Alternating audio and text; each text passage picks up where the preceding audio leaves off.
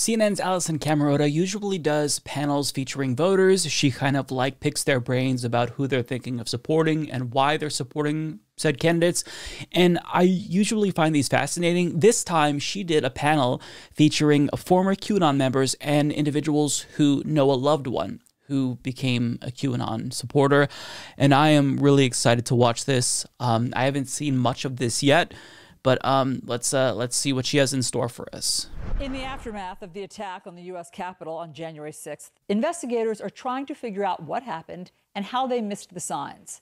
But one group of Americans did not miss the signs. They saw it coming, and they see another violent battle brewing today. You're about to meet a group of 3 former QAnon followers and 3 people whose loved ones are still in the grip of QAnon's conspiracy theories. All of them tell us that the next alarming date comes this week, Thursday, March 4th, to be exact. QAnon has a new plan for violence and destruction, and they don't let reality get in their way. Does anybody understand what is supposed to be happening on March 4th? Well, so March 4th, they're thinking that Donald Trump is going to come back and he's going to be the president. Apparently, what they said is way back when, it was like 1871. Inauguration Day used to happen on March 4th. And then Donald Trump will be back and he'll be inaugurated as either the 19th president of the United States Republic or the first president of some new something. Okay. I heard about the March 4th date and that was supposed to be the day, according to people who are still adhering to this conspiracy theory, that Trump was supposed to come back. I didn't know like how far reaching it was. Like, I wish that we can get like a sample of how many people, like the percentage of QAnon supporters that were in QAnon are still in QAnon, you know, now that Biden is president. Like, I would love to know. I don't think there's really any meaningful way that you can quantify this. I don't know that people would want to come out as pro-QAnon, or all of them would. That's really interesting. As many of you are noticing, it is March 4th, and that has not happened. So now what's going to happen? Is the next day going to be some other time when Trump is supposed to assume power or create some new republic? So many questions. I think that there's going to be this great financial reset, both in our country and around the world, where debts are just going to be forgiven, where if you have a mortgage, you don't owe on it anymore. It's just so ludicrous, you know, to put it bluntly. I mean, like, okay, I have to address what she said. Like, this is ruining people's lives. Like, the lie that this new economic system or whatever that Trump is going to unilaterally install, it's going to forgive mortgages and debts. This is leading to people not paying their mortgages, defaulting on their debts. Now, I don't know how widespread this issue is within the QAnon community, but it's happening, and it is ruining lives. This is serious. Like, this is no longer something to look at and laugh at. Like, this is no longer some like hyper online phenomenon. Like, this is really ruining people's lives, and it's terribly sad. And I just I want to ask these folks, Donald Trump is a Republican. What makes you think that he would support any economic system or any institutions that would allow for the cancellation of mortgages and debt? Like, he could have done that while he was president. I have still family members that don't even believe that Joe Biden is president. Charlotte, is it true Wow. that one of your sisters does not today believe that Joe Biden is president? Yes, she How? tells her daughter that she thinks that the White House is a set. No. I'm going to pause it. And I'm going to guess. I'm going to say that actually Donald Trump is the president, but she thinks that Donald Trump is wearing Joe Biden's skin over his face to pretend to be Joe Biden, but it's actually Donald Trump. Or Donald Trump shrunk himself and is like controlling Joe Biden. Like, that's gotta, I don't know how you can think Trump is the president or Biden isn't the president. Like, it's scary how detached from reality they are. Like, that is genuinely horrifying to me. That Biden isn't actually president. Wow. Yes. Wow. Wait, did I miss it? What's the reason? Is a set, and that Biden isn't. She thinks that the White House is a set and set. that Biden isn't actually president. Wow. I need Yeah. more details about this. It is mind-boggling. Well, the person that I started talking to anyways that had initially got me into QAnon, he was like, you know, Joe Biden's not even real. Like, that's why he's wearing a mask all the time, because the fake face that he's wearing, the mouth doesn't move correctly when he talks. What? Yeah, so they really believe. I did not know it got this like cuckoo for Cocoa Puffs. That he's not real. So like, is he an android? Like what? The conspiracy has got to be that he's an android. Like QAnon is kind of like, it's an umbrella theory of a lot of other conspiracy theories. Like it's not just about Q anymore. Like it is expanded into something entirely different. Like this virus of Q has mutated and now it's this entirely different beast. That Joe Biden is not even Joe Biden. Okay, so for those of you on the top row who did for a while fall into QAnon, did you On the ever top row, understand who was that is running it? QAnon Did you ever Karen, know the individual who Q destroyed was? the mask display at Target. Just Jay, FYI. I mean, did you understand who was feeding this information and like who the ringleader of it was? No. I didn't know that I was in a QAnon group until I got out of it. Like, I had no idea that the information I got was QAnon information. So, do you guys think that there are particular media types, media personalities, who also are a gateway to conspiracy theories and QAnon? Well, Newsmax, which is a TV station, definitely. Their reportings are really off the wall. I can remember when Glenn Beck joined Fox News was when my mom became very susceptible to conspiracy theories. She hung on his every word. And then in the more recent years, it's been people like Tucker Carlson. Definitely stuff like Fox News. Tucker One American Carlson, News, OAN. who doesn't like know this what Q is, or claims he can't find evidence that Q is a thing. Now. You know, I found myself, eliminating 98% of media so I could exclusively watch, Fox News, and they tell you, don't go anywhere else. Keep your attention here.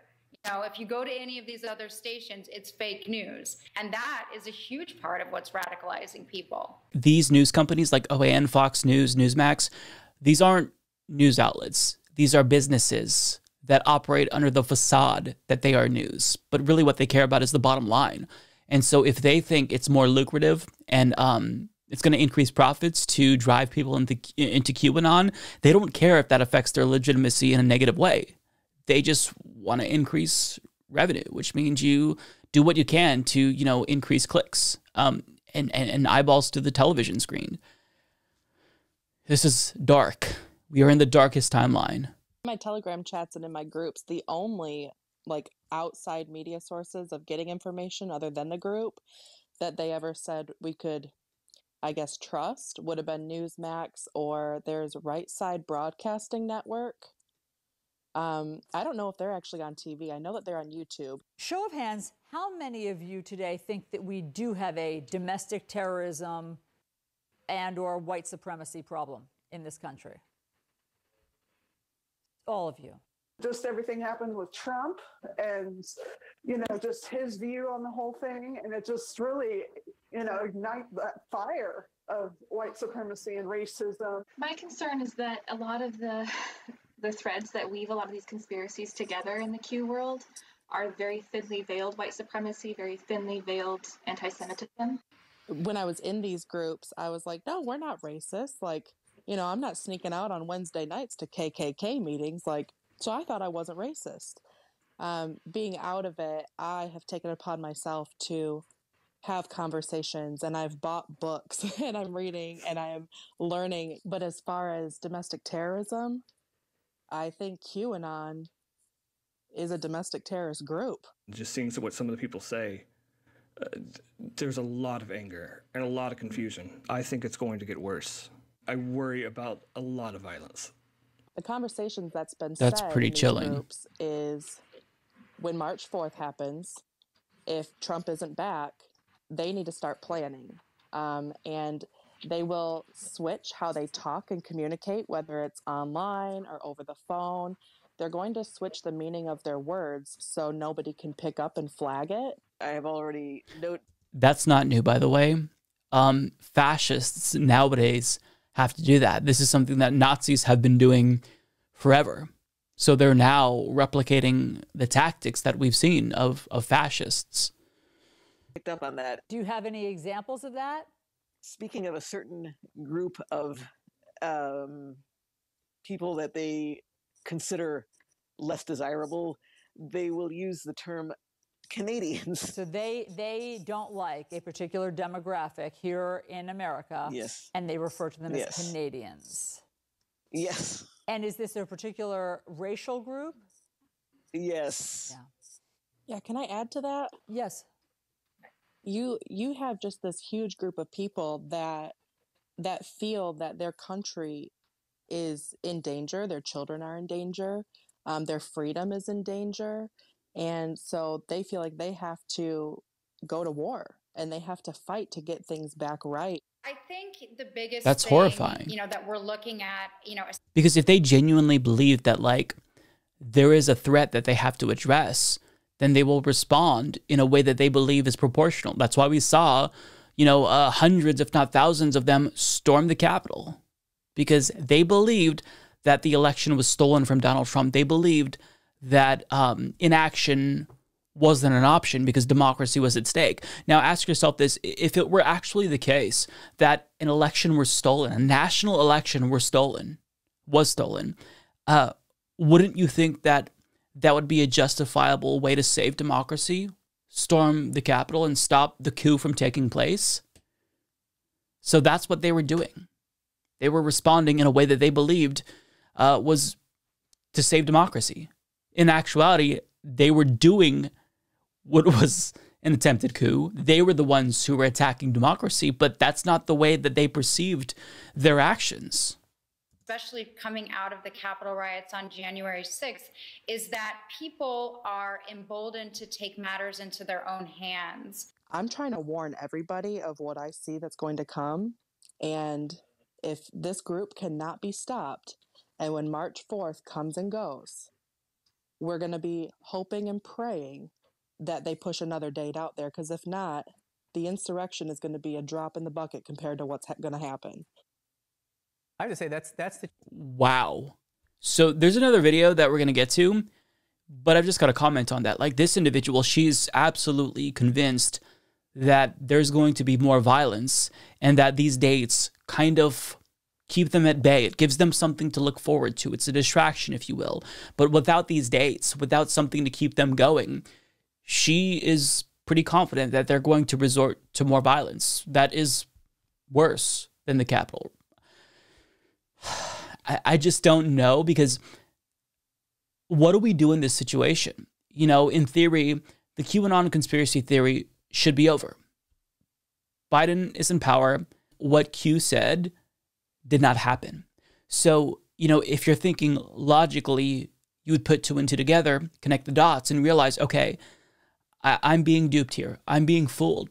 But the thing about these sorts of conspiracy theories and cults, which this has, I think, evolved into a cult, is that you don't think logically. You don't think using facts and reason. You think using emotions. And so this is an emotional thing. Their actions and beliefs are driven by their emotions. They believe that they're in danger, that, Joe Biden is a threat to their families. And I don't know what way they believe he's a threat. Like, it's not in the traditional practical sense that, oh, well, he may not get the stimulus out fast enough, and my family may not eat. They may go hungry. Like, this is a different type of threat where they think that, like, Joe Biden poses some sort of, like, supernatural satanic threat in a way, I think is what they believe. But it's hard to keep up because the conspiracy theory, it keeps evolving. But let's go to this second clip here. How many of you think that the pandemic has been a gateway of sorts to QAnon? I think at first, COVID was such an unknown for everybody. And then I think that QAnon rushed in and filled that vacuum with misinformation and disinformation. filling that void again about fear of foreigners. It's the so-called China virus. It's this. It's anything that people can seize upon that plays upon their fears that are already inherent. And that's really what she's saying is totally correct, by the way, because when there's a lot of uncertainties and unknowns, that drives fear and desperation. And when somebody comes along and gives you answers, even if it's the incorrect answers, if you can get any sort of comfort from those answers whatsoever, you might be inclined to take it up. So if QAnon is saying, here's the answers to the questions you're asking, then people can become radicalized by that. Everything she's saying here is absolutely correct and spot on. It came down to was this overwhelming feeling that came up for me during the pandemic was that I did not think that I was going to be okay. I just, had no grasp on reality and what was going on. And I felt like I was on quicksand. So, Bree, your parents are down the QAnon rabbit hole. So do you know how they fell into it? I think last year with the pressure of the election and seeing how Trump was falling in the polls during the COVID pandemic control, I think that was what pushed them to get really into QAnon. I think they were kind of panicking. They were nervous. If you're afraid of vaccines, or if you're afraid of 5G, or if you're afraid of other countries, I mean, whatever it is that you, I guess, have a natural fear of or a suspicion of, Q has a version of itself for you. And I think that that's very true. Crazy. I think that whatever your specific fear is, you can find essentially what is like a choose your own adventure down a doomsday rabbit hole of whatever you are most afraid of. Well, That's why, that right there specifically, is why this conspiracy theory is so powerful, why it's roped in so many seemingly normal people who might not even be like predisposed to think conspiratorially, because it has so many components. Like, it's not just, hey, Q says this, Q says that there's this like secret pedophile sex ring involving Democrats and Hollywood elites. Like, it's beyond that now. It's grown.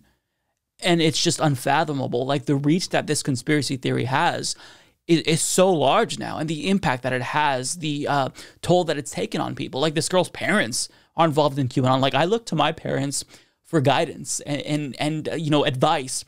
But to think that, like, they were taken by this conspiracy theory, and I use the word taken deliberately, like, it's sad. Like, this is ruining people's lives. And it is deeply depressing to see this. And we have to try to grapple with the reality of this phenomenon to try to save people, because this is hurting them. This is hurting their families. definitely, I related to the pandemic kind of bringing people into QAnon.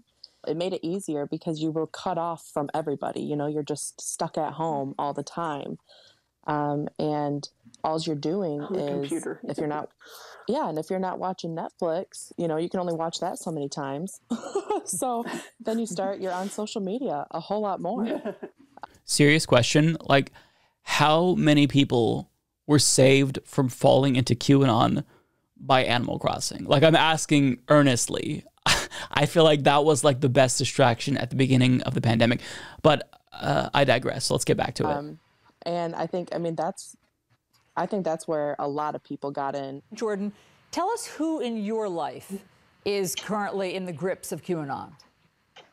My cousin, who is a police officer in the Bay Area. Oh, that's in California. terrifying, but not surprising. It's scary to know that somebody like that, who is a police officer, is pulling people over and giving tickets and just, you know, and so radicalized. What are the things that he says to you? He would just start posting things like radical stuff, like Antifa, you know, is responsible for the fires this past summer we had on the West Coast in Oregon and California, you know, that Antifa dressed up as Trump supporters who raided the Capitol. So in other words, the way he justifies the attack on police officers, Capitol police officers at the U.S. Capitol, is he believes it couldn't be his people, right? It has to be other people dressed up as Trump supporters. Exactly. It's interesting to hear how people are getting walked into it still, or, you know, after I had left. Yeah, because Jay, you were from about 2014 to, I guess you got out in 2019, but you got in early. Before it was even called QAnon, you were starting to flirt with what, some of these conspiracy theories? Was it like Pizzagate back then? Yeah, some what of the was conspiracy it? theories about. No, because Pizzagate came out of the WikiLeaks in 2016.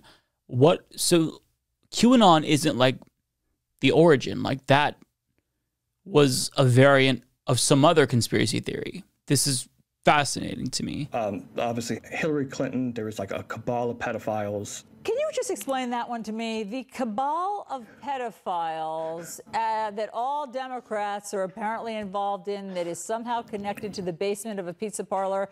I mean, do you understand why, when you're not in QAnon, that sounds crazy? Oh, it absolutely sounds crazy. Absolutely. Why was that plausible to you? We just kind of felt a general state of confusion and paranoia in our lives, if you will. There's very little worse than a pedophile, you know? Yeah. So it's just a kind of call to action. Well, I think the interesting thing about QAnon that people really need to understand is even if you are a very well-educated person, you can still fall into this because That's of absolutely the correct. brainwash-like mechanism that it has, because it operates exactly like a cult. What QAnon basically tells you is, here's the information you know. It's no longer true. Here's why. And you are encouraged to, quote unquote, open your mind and think about it differently. So, show of hands, how many of you blame the Facebook or YouTube algorithm for sucking you or your loved ones in? Well, definitely Facebook. Facebook just has such a hold on my cousin and my aunt. I mean, they just believe anything that is shared, and just the disinformation. Well, me, it was TikTok, and so if you start liking certain type of Pro-Trump videos or TikToks. interacting with those I've videos actually- on TikTok, I thought she looked the familiar. algorithm is going to start showing you more of those things.